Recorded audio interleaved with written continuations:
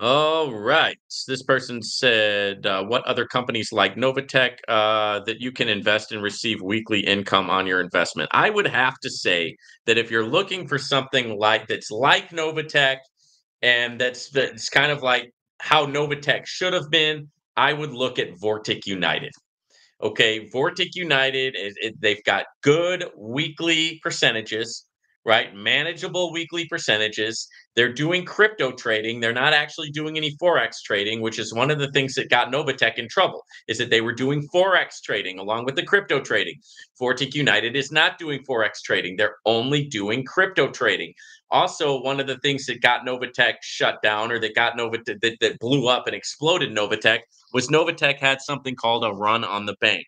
A run on the bank is when everybody pulls out their money all at the same time. So when the news came out in October, November, that the Canada problem happened with the legal problems. Then they had the legal problems in California. Later that next year, they had legal problems in Wisconsin.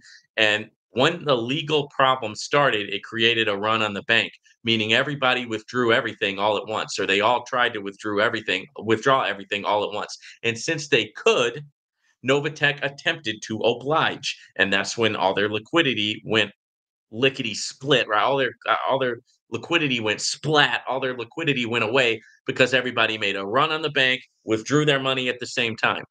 Vortic United locks up your initial investment for certain time periods, right?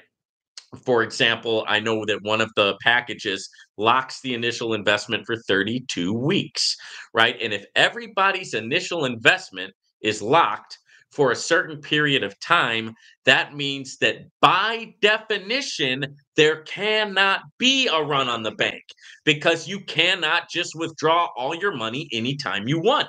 So that solves the run on the bank problem, right? Here's another problem that Novatech had. Their support was terrible. There was no customer support.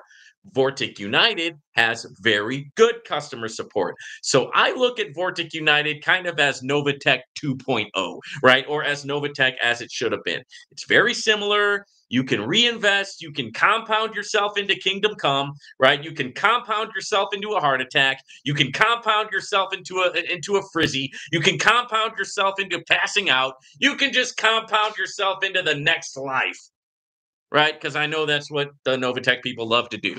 You're gonna compound yourself until you're a multimillionaire, and then you're gonna lose everything because you're never gonna take anything out. The company's gonna rug pull, and you're hey, okay. Where can I get into the next compounding project?